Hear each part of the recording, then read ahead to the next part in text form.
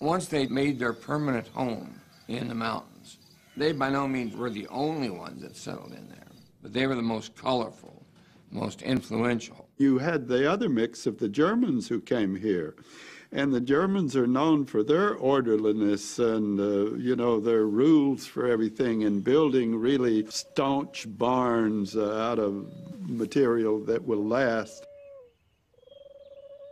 The Scotch-Irish, on the other hand, tended to be more footloose and fancy-free. And the Scotch-Irish also were more hot-tempered than the Germans. And so when the Indians attacked, you wanted Scotch-Irish there because they were terrific fighters.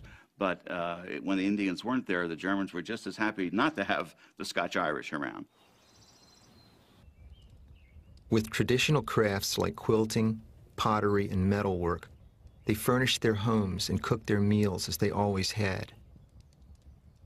But the tradition closest to their hearts was music. Music was especially important. It gave them comfort. It was something that they could do themselves. They could sing, they could play their fiddles and have a dance, and invite the neighbors over.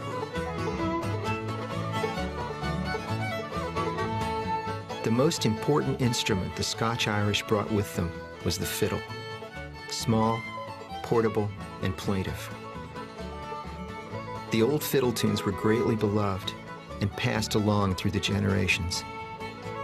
Those were the kind of songs that Thomas Jefferson probably played his fiddle by.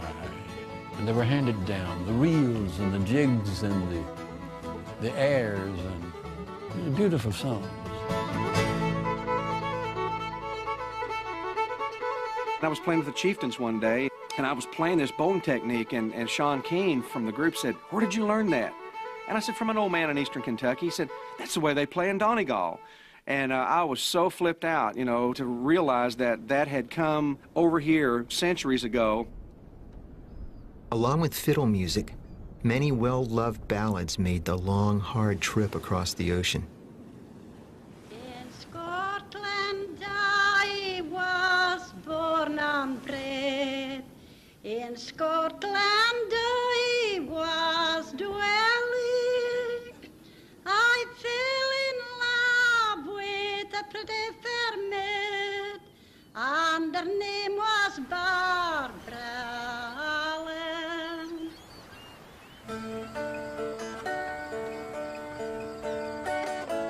As people packed up to make the journey to the New World, they had to leave almost everything behind.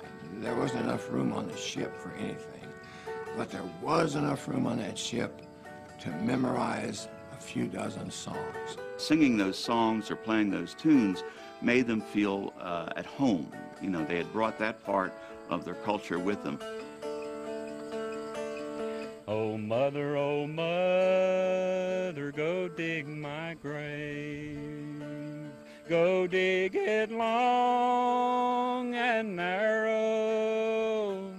Sweet William died for me today. I'll die for him tomorrow. The ballads, of course, are basically narrative songs or story songs. Many of them go back in England as far back as the days of Shakespeare.